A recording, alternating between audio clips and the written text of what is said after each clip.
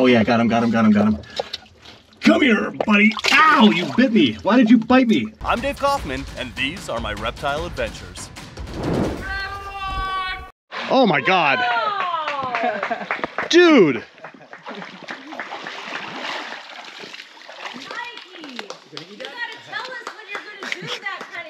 That was incredible. Look, let me see him. That's incredible. Nice job. Wow, look at how green they are here. So green.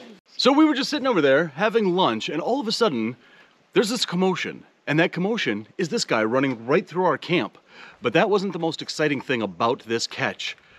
Our new friend Mikey over there saw this guy go right into the water, right by those rocks over there, and Mikey jumps in the water and disappears. And he's under there for at least an hour. Just swimming around, using his gills to breathe underwater. And he comes up with this guy. Look at this green iguana. So this is the first green iguana that I've seen in Suriname. And you know, we've all seen tons of green iguanas. But did you know that there's actually geographic variations in green iguanas? So where you find these guys, like let's say a little further north than here, they could be more red, more orange. Down further south, they could be much darker. Here in Suriname, look at this guy. This is a perfect example of a Suriname green iguana. We've got those blue flecks in there. We've got all that green little flecks in there. We've got all those black little flecks in there. We've got all those yellow flecks in there. Did you see me flex just then? But look at that face. That is just, this is just a gorgeous iguana. And he's getting a little surly because, you know, the manfish over there pulled him out of the river. But just imagine that, being out here in the Amazon, just eating lunch, eating a big old peacock bass, and all of a sudden this guy just runs right through your camp, dives in the river, and then a crazy man jumps in after him and grabs him. It's crazy. This is just crazy. And the craziest thing about this is that this is a big adult, but look at that tail. Something actually grabbed that tail, broke it off, and that's a regrowth. That is pretty amazing. You are one badass iguana. You guys want to see an iguana swim? I love watching them swim. They're so good at it. Watch this tail go. Oh, we didn't even see him swim because he was just gone. That's how good they are at it. He's just gone. Into the garbage chute, fly boy. So fast. Oh my gosh. That is what I absolutely love about life here in the Amazon. I mean, we would have just seen that iguana dive underwater, and Bob, we would have been like, oh, well, that was an iguana. There he goes. Yeah. But Mikey, he didn't even hesitate. He just dove right in the water to get him. And Dave, let me just say that the reason you saw that iguana tear through here is because it was up in a tree, and I was contemplating climbing that tree. I took like one step, and I went, no, I'm not catching this. And then Mikey came up and climbed the tree. Really? The iguana jumped out of the tree and ran this way. So this had all started in a tree up there. All started in a tree. Yeah. And ended submerged under rocks. That iguana knew exactly where to go. Wow. Like, there's a predator after me, I'm going to the water immediately. Wow. Even though it was pretty far, that's a long run for him to go. Well, we saw him. We saw him tear, like, here's our camp. So this is where we eat. Way up there is where we're actually sleeping. He came tearing right through here. And then we watched him like splash in here. And then we watched Mikey just like spring into action and go and grab him. And then I grabbed my camera and got the tail end of that action. But I'm telling you guys, this is exactly why I love the Amazon. There is stuff that happens here that doesn't happen anywhere else. And what happens in the Amazon gets apparently shared all over YouTube. That's right. Yeah, did you hear that? So no shenanigans tonight. That's right. Yeah. At Dubia.com, all the roaches are raised in-house in sterile conditions and then packed and shipped on-site directly to you. For all your Dubia needs, order today at Dubia.com or see the link in the description below. All right, we were eating lunch, actually, and we weren't prepared. It's the heat of the day. It's literally 100 degrees out here. There's really nothing that we expected to be out. Mikey comes back to camp as we're eating lunch, says there's a baby anaconda over here. Between the rope. I was swimming and I saw his head right there. You saw it, but you didn't catch it. Mikey, what is going on with you? You are the anaconda master. Was he in the water? Yeah. Can you still see him?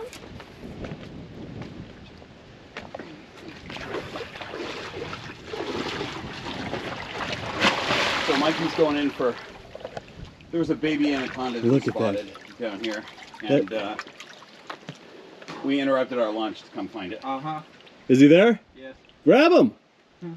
I feel like I'm talking to a rock here. Don't make him do it. Don't make him do You it? don't do it.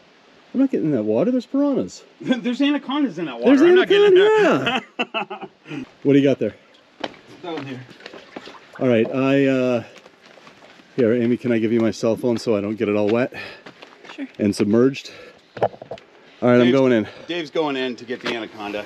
That's why I bring Dave Kaufman along. He wears t-shirt and shorts. Is it recording? Yeah, it's still recording.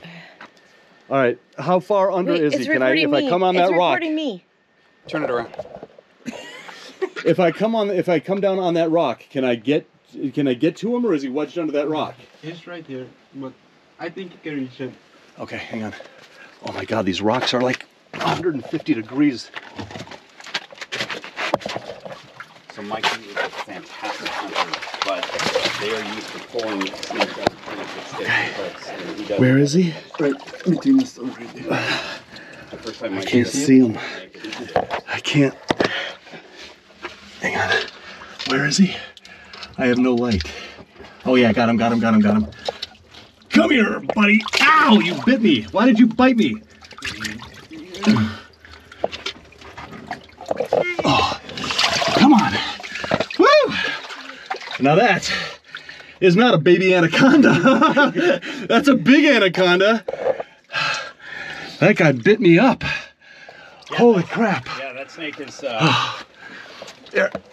could be a couple years old, actually. Yeah, let me just clean off all that blood. But look at that. This is, Mikey, this is not a baby anaconda. I thought I was reaching in for a baby anaconda, and all of a sudden I felt those teeth dig right into my radial pulse, which I'm squirting blood at a life-threatening level right now. But this is not a sizable anaconda because it's an anaconda, but I expected a little baby that I was going in there for. And as you could see, I can't see in there. It is completely dark under this crevice. So I did maybe what, I don't know, it was smart or dumb or maybe a little bit of both, but I just reached in that dark crevice to pull out what could be, I don't know, 4-foot little anaconda.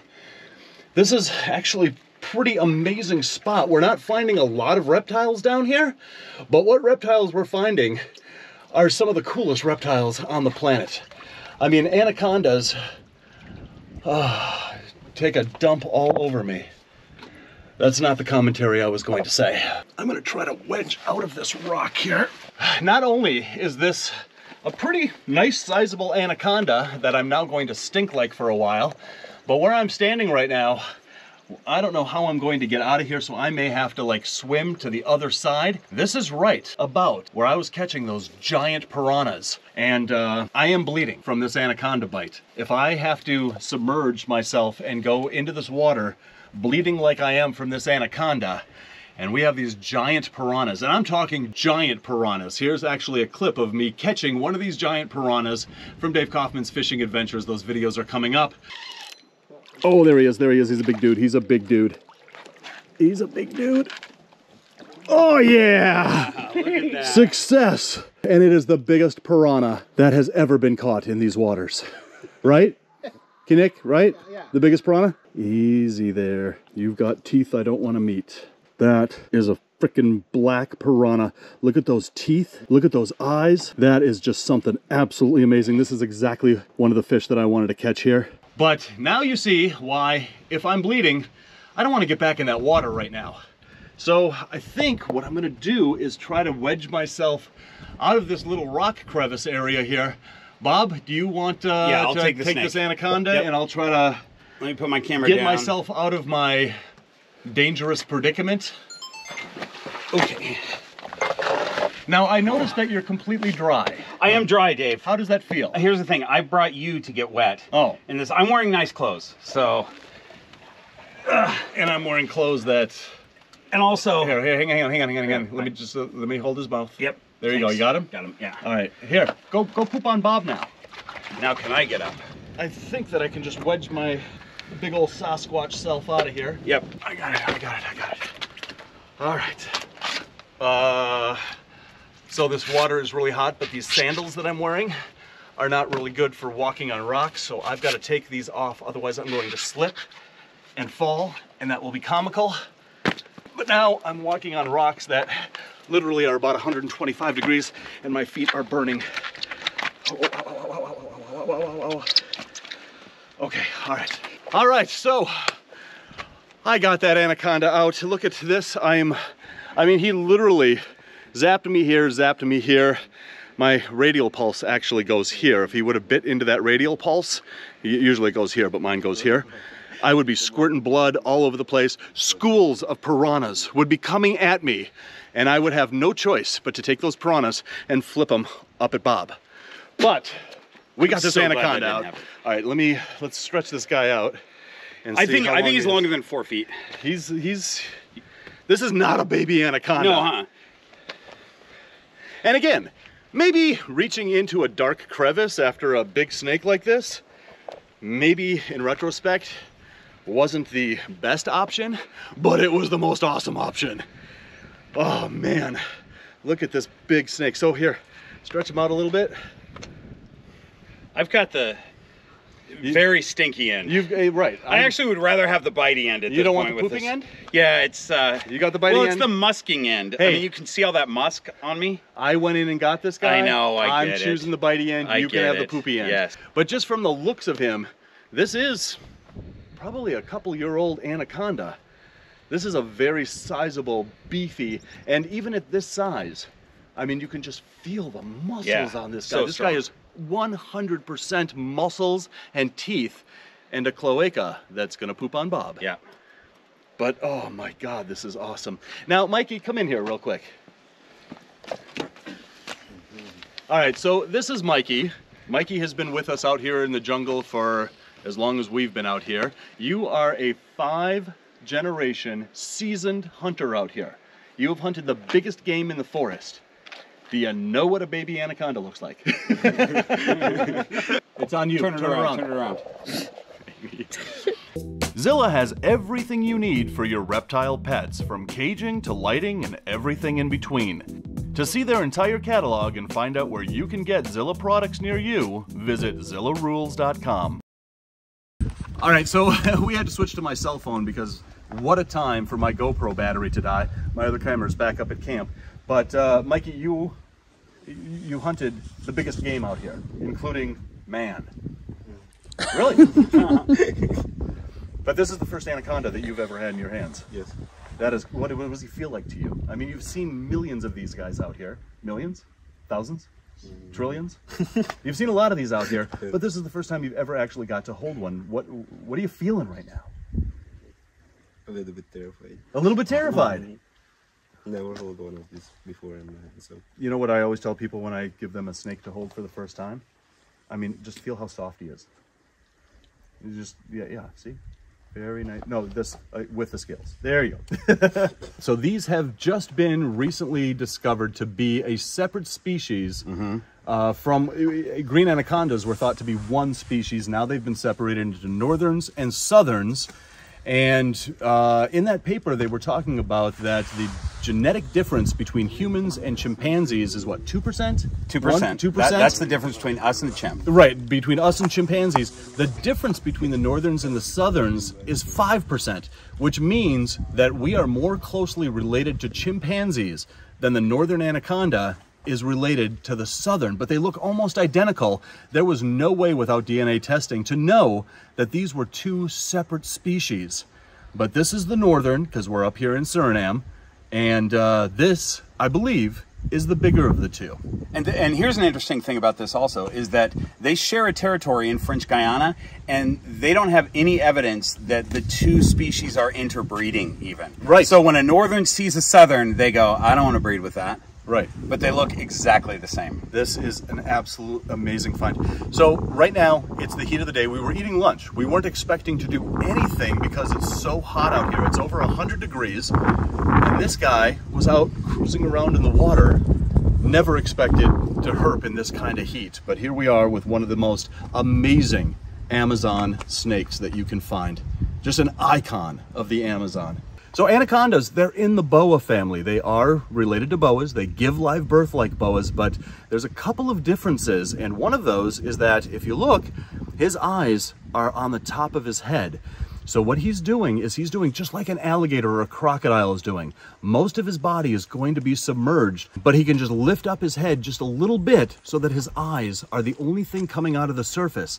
And any prey item that came down to the river to drink that he's stalking is not going to know that there's a 20-foot monster that's coming up to have them for lunch, because all that comes out of the water are his eyes, just like a crocodile or an alligator. All right, guys, so I'm going to hand this guy over to Bob. He's going to do his song and dance for his videos. If you aren't watching Bob over at Green Room Pythons, that link is in the description below. Bob, take it over, and then we're going to put this guy right back in the rocks where we got him. All right, Mikey, do you want to release or should I release? I can release? You don't want to release? You want to touch him one last time? You want to give him a kiss? Give him a kiss. There you go. All right, so we are just going to gently set him or her down in the water. There we go. Let her get a little bit acclimated, ready to go. So we're gonna just let her sit here for a second, get acclimated to being released. And then, just like that, 1, 2, 3, she goes. Or he, or stays, or comes right at me. Or, buddy, I just let you go. Look at this. He's just crawling right back up to me. I really believe that anacondas absolutely love me. All right, here, come here. Why don't we, here, come here. There you go. Off you go there. Look at that, right back down into the rocks, just like that. That is a big snake. Mikey, high five on that. Thank you for telling us. All right, guys, so that was a dream come true to come out here to the Amazon and find my dream snake, the anaconda. But that was just a little one. These guys grow huge out here. And these anacondas are primarily nocturnal. This guy was wedged underneath a rock. I don't believe he was out hunting during the day. You have to explain to us, what were you doing in the crevice? I was swimming. You were swimming? Yes, go up my body a little bit. In a crevice, in a rock crevice. You got the whole river, you go in a crevice. Yes. I like you. As I was saying, anacondas are primarily nocturnal, and there are giants out here. So, one of these nights that we're out here, we have a shot at really finding a giant out here. Bob? Yeah. Giant. Giant anaconda. Giant anaconda. Yes. Giant. Let's go for it. Let's go back and eat lunch. So guys, that is just about as real and as raw as it gets here in the Amazon. Being in a river like that, the Quarantine River, and, you know, when I say that it's infested with piranhas and electric eels, that is not me being dramatic. There are giant piranhas. There are giant electric eels in there. And with me bleeding, that was a real threat of me getting further into that water. They would have come right to me, and that's not a joke. So, being here in Suriname, catching wild anacondas in the wild, this is a dream come true. This is one of the greatest reptile adventures I have ever had. So, guys, real quick, I just want to give a real quick shout out and a thank you to all of my Patreon supporters. If you would like to become a Patreon supporter, that link is in the description below. Check that out. And guys, as always, thanks for watching. And until the next reptile adventure, love the planet, feed your reptile obsession, and rattle on.